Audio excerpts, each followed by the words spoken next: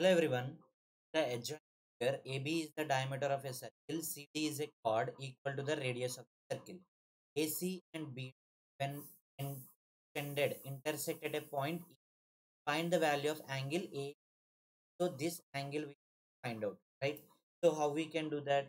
Here it was given that A is a cyclic quadrilateral, right?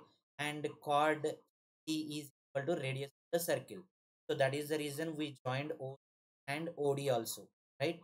So here have OA is equal to OB equal to E is equal to OD, and that is equal to CD. Okay, since A is radius, OB is radius, OC is radius, OD is radius, and CD is also equal to the radius, right?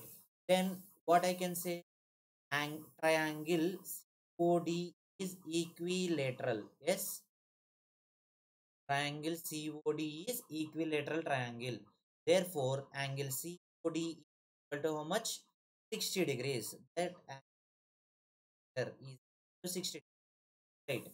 Now, the angle subtended at the center of the circle by the chord has twice the angle subtended on the perimeter of the same chord. Okay. So here we joined CB, right? Now the same CD makes an angle at the center is 60 degrees. So the same CD makes an angle at B, right?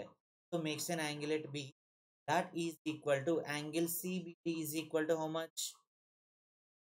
Angle CBD is equal to 60 by 2, 30 degrees, because the same chord makes an angle at the perimeter of the circle in circumference of the circle, right?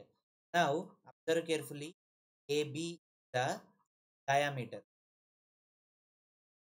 AB is the diameter and a point on the semicircle, right?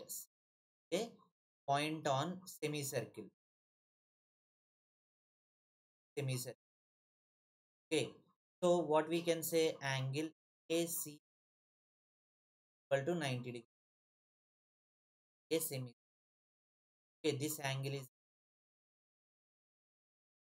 a circle, right? And now what we can say for angle B, angle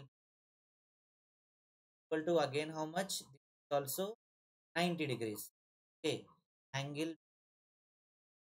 equal to pi, cos angle AC to 180 degrees. AC is a linear pair. We got angle AC plus angle B equal to 180. Okay. So ACB, we got how much? 90. 90 plus angle BC. So by this we get angle B equal to 180 minus, we got 90 degrees. Okay. So this angle we got 90.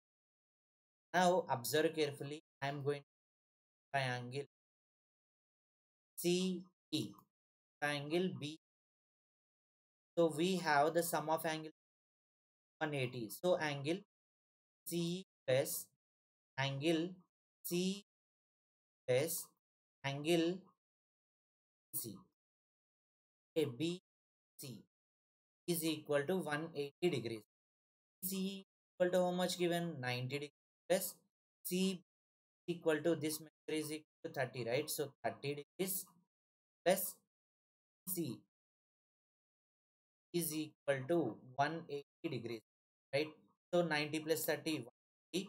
Therefore, angle B is equal to 1. I got 60 degrees. So this angle is equal to 60 degrees. It is not only B, we can take it as AEB also. So we got angle to 60. Thank you.